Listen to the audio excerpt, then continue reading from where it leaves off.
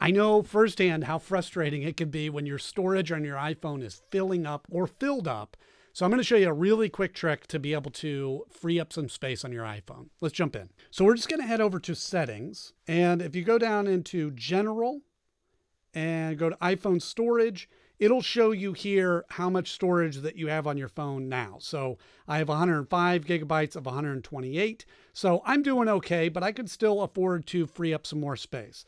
And it also gives you across this graph what's taking up the most space. So for me, it's photos. Next is applications. Next is messages. So you can see what's taking up all the space on your phone. So a couple of options. They give you some recommendations here. Now, for me, it's showing me that I have 14 gigabytes of attachments on text messages. Now, I have a toddler, so we are constantly texting photos and videos back and forth between family members. And so if I went in there, I could delete some of those text messages or those attachments that are associated with those texts and free up 14 gigabytes. So that's always an option.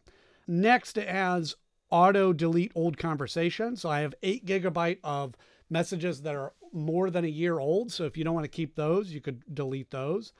But the tip that I want to show you here is really pretty handy. Now you could go into photos and you could delete some photos, which again, for me is a lot of the storage.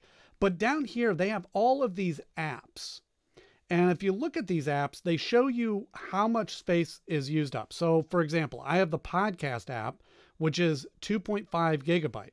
If I click on that, now what I can do is I could click offload app, which will remove the app from your phone and free up that space, but it'll still maintain ownership of all of that documents. There's two different sizes. There's the app size, which is 90 megabytes, or documents and data, which is 2.4 gigabytes. And so I can either delete the app, which will remove it completely from my phone, or I can just click on offload app and it'll delete the app size, but will maintain the data. So that's a good way to kind of go through, and then all I have to do is reinstall that app when I want to use it again. So you can kind of scroll through here and see the ones that you don't use a lot.